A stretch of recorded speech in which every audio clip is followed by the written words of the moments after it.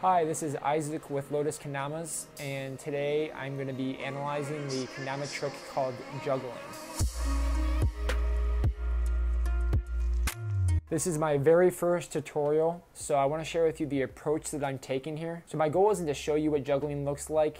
My goal is for you to learn how to juggle. I know for a lot of you, you know what it looks like, and it looks crazy, it looks impossible. So this is a full-on, in-depth analysis of the trick. My recommendation is to watch this video one time through and then watch it a second time with the kendama, pausing the video when you want to practice. So first I'll show you what juggling is, and then I'll take you step by step with how to learn.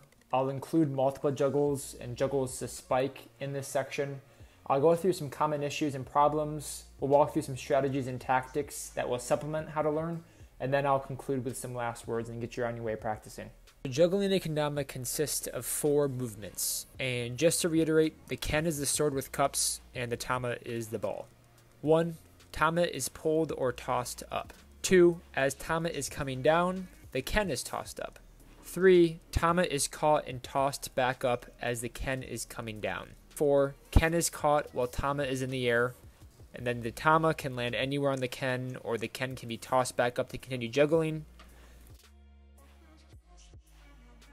Here's the first person view, and now let's dive into how to learn this trick. So the first step is pulling up the tama. You'll want your knees to be slightly bent, your back straight with solid posture. Focus on pulling up directly in the center of your body.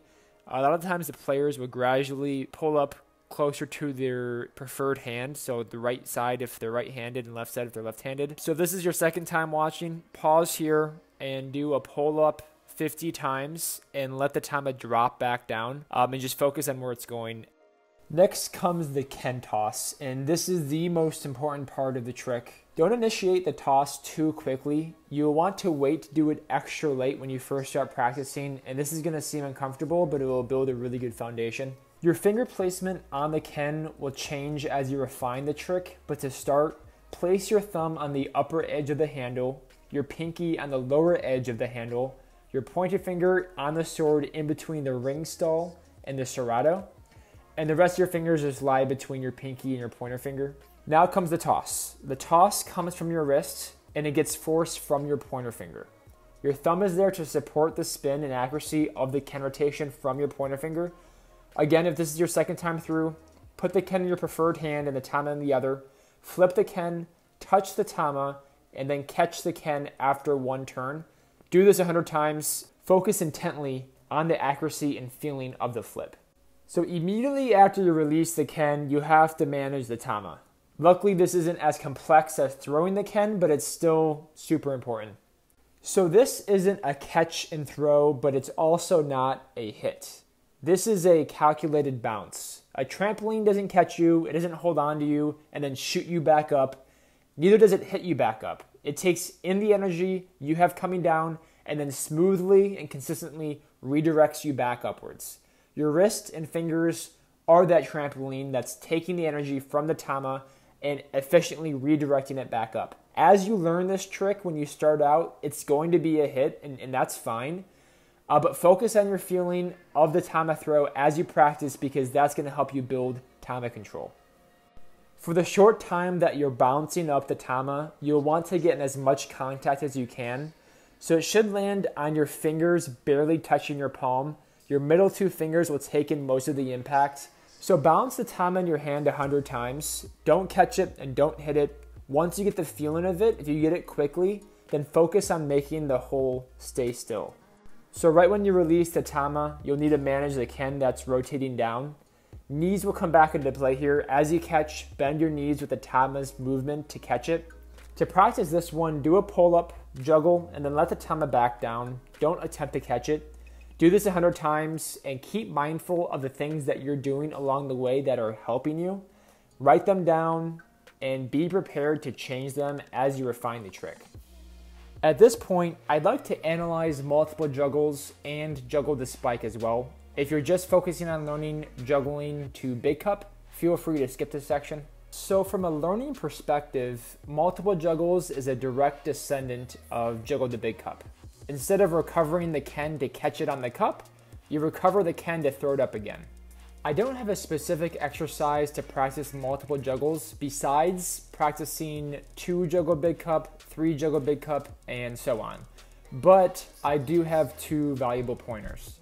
The first one is to slow down. When learning tricks with aerial technical movements, players like to react faster than they need to. If you remember learning how to juggle, when you had to teach your brain to wait for the tama to drop more than usual before throwing the ken, do the same thing for the second juggle. Catch the ken after the juggle, notice the tama falling, and hold on to the ken for just a moment more. What this does is that it relaxes your hand so you throw a more accurate ken flip, leading to a better second juggle. My second pointer is to play stringless. I didn't personally utilize a stringless setup until I was completely frustrated with learning late flips. After them not clicking for month after month, I played around with an extra set I had and it helped so much. You'll definitely need to get used to it at first, but throw the juggle higher than you need to. Just remember that this is more of a juggling trick than a kendama trick. You're truly building up muscle memory and coordination to juggle 2 objects independently. Learning to spike directly after juggling comes from tama control.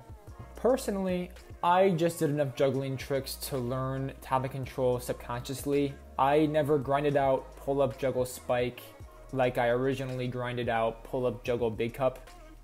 I just learned how to consistently spike after juggling by frequently chasing juggling tricks. I subconsciously learned patterns and how the tama was rotating while juggling to plan my last touch of the tama to put me in the best position to spike it. Anyway, the thing is with most kendama elements is that it's very technical and very black and white when it comes to learning, but I'd argue that tama control is not like that at all. It's all feeling, especially spiking after multiple juggles. I do have one good exercise that's only going to benefit you spiking frequently directly from juggles. I actually use this exercise when learning how to juggle to bird. Do a pull-up juggle, but focus on keeping the tama rotation consistent in every try. For example, rotate the tama when you pull up, so when you come in contact with the tama, the hole is straight up. Then do a half rotation with your palm bounce to get the hole straight down. This will teach you to rotate the tama forward, which is vital in spiking more from juggles. An exercise similar to this is to going from spike, juggle, spike, but flicking the tama out of the spike so it rotates into your hand the exact same angle every time. Once you get 1 juggle down, you can move on to 2. And again, the goal is to consistently rotate the tama the exact same way. Once you've done these exercises enough, you'll know what I'm talking about when I say feeling. It's when you subconsciously know where the hole is and what you need to do to rotate it. There are 4 aspects of juggling that players have the most trouble with. The first 2 can be combined into one answer. The first one is having issues with timing and rhythm, and the second is not being able to get juggles looking clean. To go from this to this just takes practice, and I know that's not the answer you want to hear, and frankly, that's not the answer I want to give, but what the issue is muscle memory. You aren't fluent yet to do this crazy exchange of objects. Some catches and releases are accidentally later, and then some are accidentally earlier. You'll want to get to a point where you completely relax your hand and catches and releases of the ken and tama just naturally flow without much effort. This is just time spent building up muscle memory. Third issue is the string getting in the way. And I am right here with you guys. I have an issue with this, and I've always had an issue with this for so long, and I've reached out to a lot of Kendama pros for help. Unfortunately, I haven't received one magical trick that just eliminates the string from being tangled while juggling, but I did realize one thing that I want to share with you. The more that I mastered a specific juggling sequence, the more the string was out of the way. And this was actually pretty surprising to me. It made me realize that the string doesn't necessarily have a mind of its own. It's not randomly getting in the way. It's like when the trick is rooted into your memory, your brain can focus on the micro adjustments your hand needs to make to avoid the string being tangled. Here's a good example. I was totally frustrated with the string when I was learning juggle, late flip, juggle spike a few years back. It seemed like the string was the reason for my unsuccessful attempts and not because of my lack of juggling experience. But now I can pull off that trick frequently, and when I miss it, it's because of a bad toss and not because of the string. What's especially interesting is now that I'm working on complex and longer juggling, tap, insta lines, I'm having the same issues with the string that I was having before, which confirms to me that it just has to do with my lack of comfort and experience with that specific sequence, rather than the string just completely being random when it messed me up and having a mind of its own. Regardless, if I ever get to the point to pull off a super complex juggling line like Liad, I will make sure to make another video, but don't hold your breath. Last issue is people saying that their brain or their head or their body's not letting them juggle. And the feeling that your hand has a mind of its own is a common issue among Kendama players, especially learning a trick like juggling. This is a result of your reactive part of your brain overriding your conscious part of your brain. For example, when you see the tama in the air, your reactive brain has only ever known to catch it and grasp it and not to bounce it back up. So what you'll need to do is create new habits. Walk around the house with the tama, bouncing it throughout the day. The same goes for ken flips. Only doing specific parts of tricks will really help with this. For example, pulling up the tama and flipping the ken, letting the ken drop back down and catching the tama. Getting your conscious brain to override your reactive brain does take a lot of effort and willpower, so I recommend setting a goal of a maximum effort for 10 minutes and then taking a break. All right, and now for pointers. So out of all the pointers that I'm going to share with you today, the very most important one, I'm sure you can guess it, but it's practice. And I don't mean mindless practice that's frustrating and is a grind.